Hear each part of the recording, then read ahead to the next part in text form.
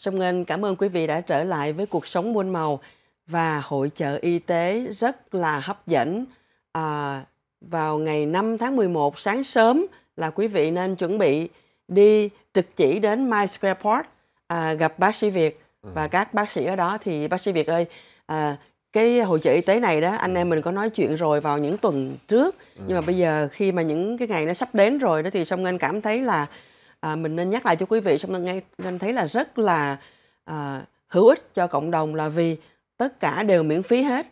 Có bao giờ quý vị đến mà gặp một bác sĩ đã khó rồi, bây giờ đến đó mình gặp tất cả các bác sĩ, tất cả các ngành chuyên môn khác nhau, đúng không? Yeah. Về nội khoa nè, về gia đình nè, về bác sĩ mắt nè, về bác sĩ tim. Bác sĩ tim ngồi đây nè quý vị. Đúng rồi. Hồi nãy em quên nói sẽ có làm cái tâm đồ cho quý vị ha.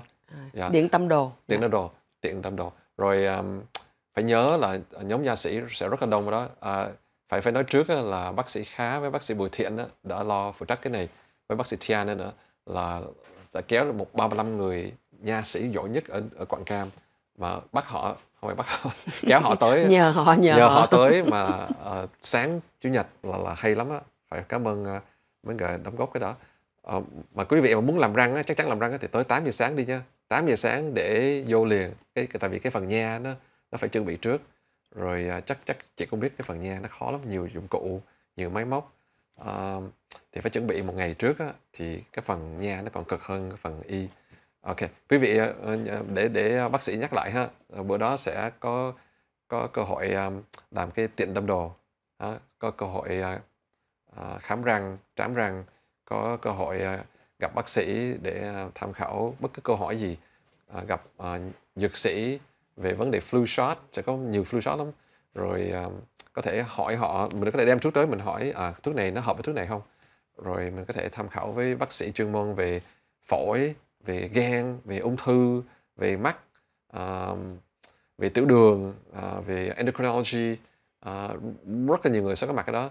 Thì xin quý vị tham gia từ 9 giờ sáng tới 2 giờ trưa. Xin quý vị tới sớm nhé, tại vì chắc bác sĩ Song Ngân cũng nói nhiều đồ free á, không biết tới trễ thì có còn gì không đó. Thì xin tới sớm, nhất là mấy người muốn khám răng. Okay. Cảm ơn. Có thử máu không bác sĩ Việt? Có thử máu đường, máu mỡ không? Đường với mỡ với hemoglobin, tức là coi quý vị có thiếu máu không.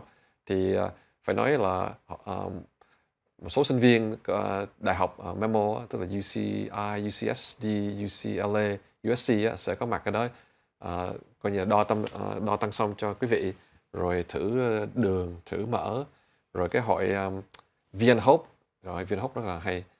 Một số bác sĩ đó sẽ hãy cần sẽ thử cái hemoglobin cho quý vị, tức là cái hồng huyết cầu. Rồi sau đó lúc xong cái đó sẽ vô, rồi quý vị có thể đi cái phần phổi, phần gan, phần ung thư, phần tim, phần mắt. Cái mắt mỗi năm là coi như là đông nhất á. Thì coi như là hồi nãy tôi nói là tới sớm, không những vào nhiều đồ free á, mà tới sớm để sắp hàng. Tại vì mấy người mà khám mắt là cái hàng nó sẽ rất là dài. Xin quý vị tới sáng sớm nhé.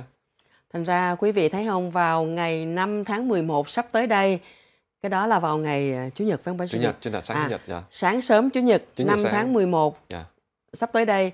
Thì quý vị biết là cái cuối tuần đó quý vị nên nghỉ ngơi, dưỡng sức, ngủ cho thật nhiều.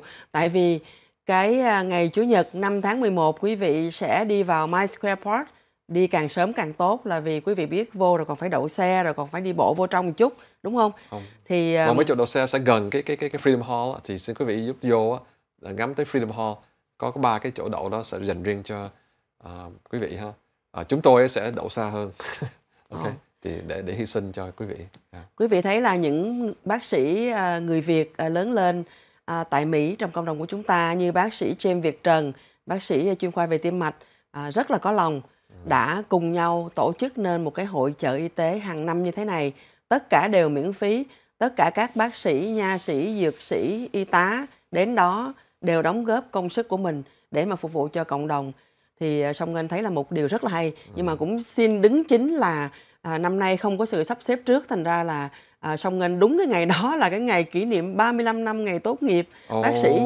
Đụng chạm tới cái ngày đó tiếc luôn. quá, Trời quá ơi. tiếc quá đi. Ok, Thành ra năm sau thì năm sau chắc chắn là Song Ngân sẽ góp một bàn tay với đội ngũ các bác sĩ, các nha sĩ, dược sĩ, để mà bác sĩ Việt mới vừa nói nè, cái gì cũng có, thiếu văn nghệ. Thì bây giờ bác sĩ Song Ngân nói câu vậy á, thì năm 2024 á, thì quảng cáo trước á, là sẽ có ca sĩ và bác sĩ Song Ngân. Thì năm tới thì sẽ có văn nghệ, nhưng mà Song Ngân thấy là quý vị thấy là trong cộng đồng của chúng ta văn nghệ thì cuối tuần nào cũng có hết trơn á, đi đâu cũng thấy hết trơn á. Thì văn nghệ thì nó có nhiều hơn là khi mà quý vị đến một cái nơi mà tất cả các bác sĩ rất là giỏi, rất là có tiếng tăm ở trong vùng đều gom lại một chỗ để mà phục vụ cho quý vị, thì là một cái điều mà quý vị không thể nào bỏ sót được. Quý vị nhớ là sáng sớm ngày Chủ nhật 5 tháng 11 sắp tới đây, những ngày trước đó là nghỉ ngơi, ngủ, dưỡng sức, để mà nguyên cái ngày Chủ nhật đó đi vào My Square Park, có một cái hội chợ rất lớn, mà vào đó quý vị sẽ được thử máu miễn phí nè, khám răng và chữa răng miễn phí nè, khám mắt miễn phí nè, cái gì cũng miễn phí hết trơn á bác sĩ. Đo điện tim miễn phí, hay quá. Và còn gì miễn phí nữa bác sĩ Việt? Có thể nhiều cái khác mà có thể tôi chưa nhắc tới, chắc phải có cái flyer lại mà có thể thử memory, rồi thử trí nhớ, có tham khảo mental health, tức là cái vấn đề mà áp lực trong cái thời gian 2 năm mà Covid-19 á, có nhiều người bị buồn, bị depression á, trong cộng đồng mình có nhiều cái đó lắm. Mental health, dementia, rồi khám về ung thư, khám về tiểu đường, khám về cao máu, nhiều lắm quý vị ơi. Tôi ngồi đây tôi chắc sẽ quên nhắc nhở một cái booth nào đó, cái bàn nào đó. Các vị bác sĩ Việt có biết là khoảng bao nhiêu bác sĩ trong cái ngày hôm đó sẽ đến hay không? Có khoảng là bao nhiêu bác sĩ không? Nhiều người đã ghi danh rồi đó, thì thực ra mình không biết họ bao nhiêu người sẽ tới cuối cùng á. Nhưng mà bác sĩ Việt mới nói là có 30 mấy nha sĩ đến đúng không? Ít nhất 35. Ít nhất là 35. Giỏi nhất á, tức là 2-3 bằng á. Hay quá, như vậy là ít nhất là 35 nha sĩ đến. Thì Song Ngân cũng đoán chừng là chắc cũng có khoảng 35 bác sĩ đến đó. Đúng rồi. Trúng với là 35 năm tốt nghiệp của Song Ngân, sao trùng hợp quá. Sao trùng hợp quá. Bác sĩ tới là 36 rồi. Đó, thành ra là quý vị nhớ nha, thì bây giờ là cũng còn 2 tuần nữa đúng không? 2 tuần nữa.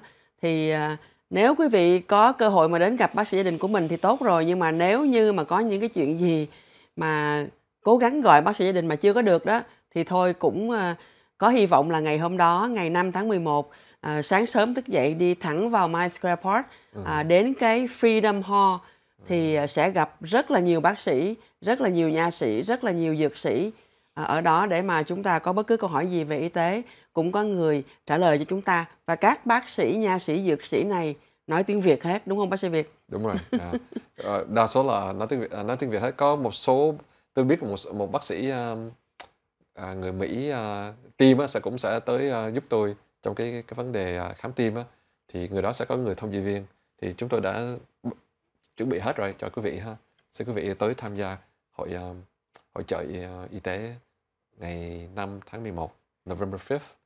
Và cái cơ quan tổ chức đó là Hội y sĩ miền Nam Cali, tức là VPAS.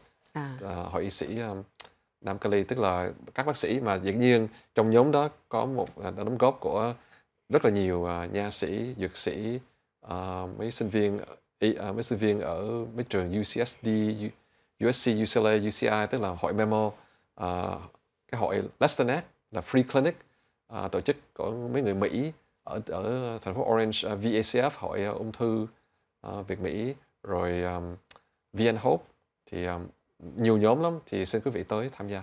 Vâng, thì Song Ngân cũng đại diện cho tất cả các bệnh nhân, tất cả chúng ta trong cộng đồng gửi một lời cảm ơn đến tất cả các vị bác sĩ như bác sĩ James Việt Trần, rất là có lòng với cộng đồng, đã cùng nhau tổ chức một cái hội chợ y tế thật là lớn hàng năm như vậy.